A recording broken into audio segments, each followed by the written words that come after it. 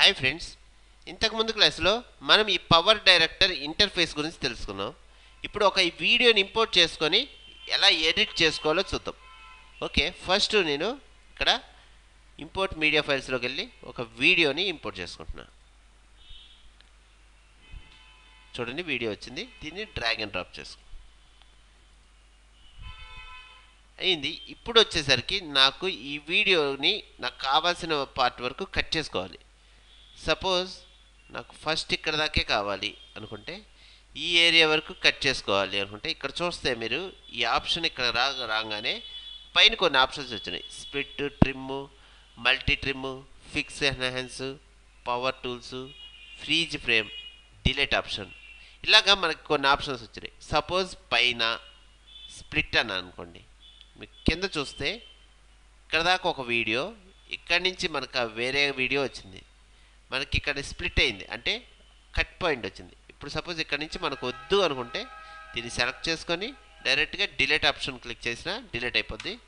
లేదంటే ఇక్కడ మనకి డిలీట్ ఆప్షన్ వచ్చింది పైన, ఆ డిలీట్ ఆప్షన్ దగ్గర కూడా మనం యూజ్ చేసుకోవచ్చు. అలాగే మనకి ఇక్కడ చూస్తే ఎల్లో ఆప్షన్స్ రెండు వచ్చినాయి చూడండి వీడియోకి. ఒకటి ఇన్ పాయింట్, ఒకటి అవుట్ పాయింట్. మనకి కావాల్సిన ఏరియా వరకు మనం రిమూవ్ చేసుకోవచ్చు. ఇప్పుడు సపోజ్ ఏరియాలో నాకు ఇక్కడ నుంచి ఇక్కడ దాకా వద్దు అనుకుంటే ఇలా సెలెక్ట్ చేసుకొని మధ్యలోది రిమూవ్ అంటున్నా,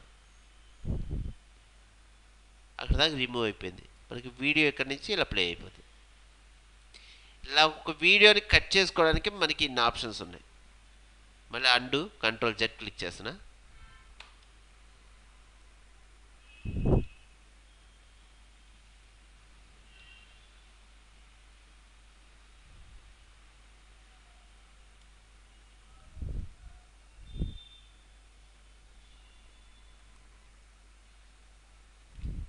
okay,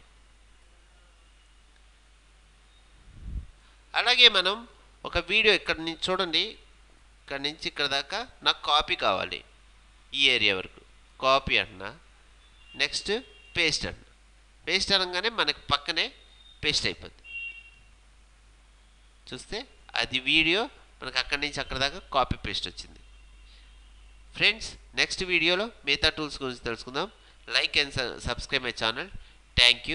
thank you very much.